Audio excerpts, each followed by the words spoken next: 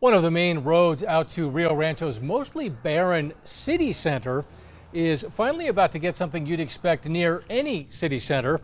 News 13's Jessica Barron is live at Unser near Northern with more on the city's plans to help drivers and pedestrians there. The city of Rio Rancho is set to widen Unser from here near Cherry north to Paseo del Volcan. That means more driving lanes along with extending sidewalks and adding bike lanes. While most people dread the headache of construction, out in Rio Rancho... No, I think it's a great idea, and I think it'll definitely boost even the economy and growth for Rio Rancho. A lot of people are cheering for the second phase of a major road project. By next year, a portion of Unser Boulevard will get a facelift, making two-lane roads wider and a lot more accessible. The project will start at Cherry Road and end at Paseo del Volcan, covering nearly 2 miles of Unser that's been eyed for expansion for 20 years.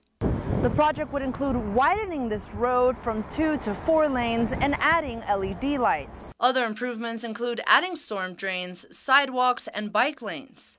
The city's also planning to upgrade landscaping and add connections to future roads. Some neighbors think the project could help reduce heavy traffic. You start getting around Thursday, Friday, Saturday, and then the opposite direction. A lot of RVs, a lot of people going out camping. I think that it could be helpful. I think it's something that would be very beneficial for our community because with neighborhoods growing and with more families coming in, I feel like if we add something like more sidewalks so like people and their families can walk around, it would help their safety because we don't really have that on Paseo.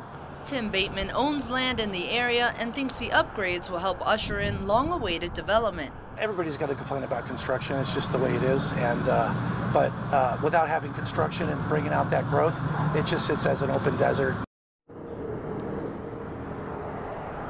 The project is still in the design phase and construction is expected to begin in spring. Back to you. All right, Jessica, thank you. Now there's an online public meeting on the nearly $500,000 project tonight. We have a link to it. Just go to alwaysonkrqe.com.